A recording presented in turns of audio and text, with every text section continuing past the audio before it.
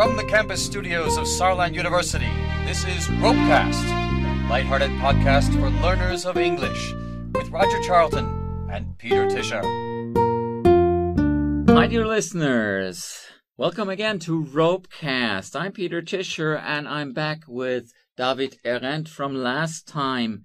You remember him? He works as a French teacher from France in Aalto University near Helsinki in Finland.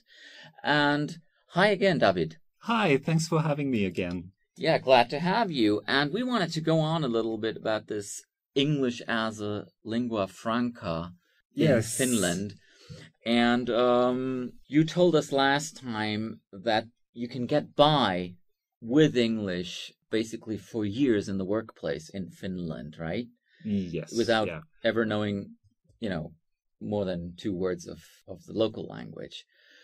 And I was thinking, don't the people over there feel sort of threatened by the English language that way? A very interesting question.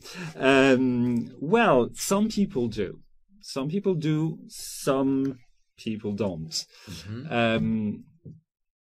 Some people just consider English as a tool, a means of communication, and they just use it.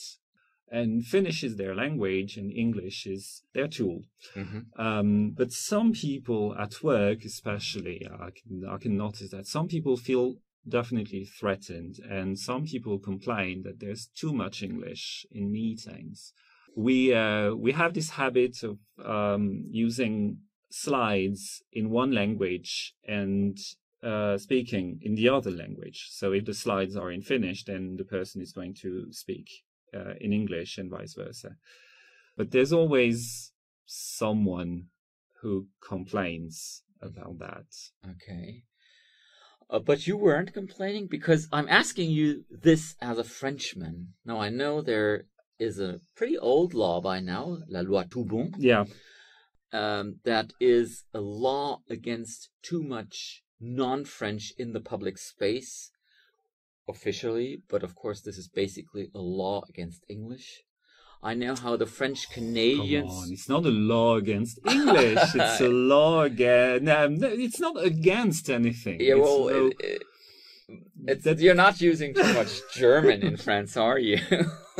But if we were, it would be treated the same way. I'm glad to hear that. But I can also quote the Canadians who have fought through a law how everything has to be bilingual in Canada. So apparently, people with a French cultural background who are much more numerous, they feel threatened by English. They even pass laws against that. Finland apparently doesn't. Could you explain that? Well, it's difficult for me to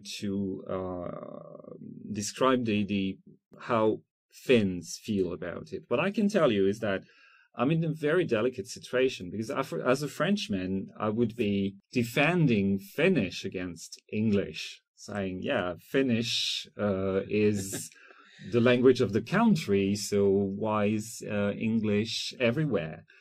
But at the same time, I really needed English to survive. So without that possibility, it would have been really difficult to adapt. But now that you have gone through the pain of learning Finnish, finally, now you're defending it. Now finally I can say there's too much English at work. No, there's always... it's again, there is this idea that there is the tool and there is the actual language. But the people who should feel threatened are the Swedish speakers. Ah, is that even worse in Sweden then? No, I'm talking with the Swedish-speaking Finns. Ah, the minority. Yes. Ah, okay. Aalto is officially trilingual. Mm-hmm. Aalto University, yeah. You can use Finnish, English, or Swedish, and this order is intentional. It should be Finnish, Swedish, English, but in actuality, it is English before Swedish. Okay. Very interesting. I would like to ask you one last question. Please do. How come you speak English so well? TV. TV. Yes. I was betting when I heard you talk for the first time, you like sitcoms? I do. Yes. Is that what you watch primarily? I used to, yes. Mm-hmm. Yeah. Okay. But, yeah, I think it's mostly TV and music. Yeah. Okay, music as well. Yes, pop music. As a teenager, I would like to learn the lyrics. Ah, okay. So here you have it, folks. We can give you a piece of advice for learning. Watch more TV shows in English. Sing along to English songs. That'll help you. Definitely, especially if you emigrate to Finland to work. David, thank you so much for being on this program. Thank you for having me. And hope you'll be back sometime. Oh, definitely. Great. Bye-bye, folks. Bye-bye.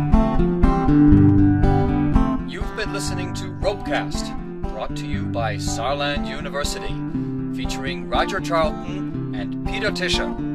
Tune in for the next edifying episode on your podcast dial.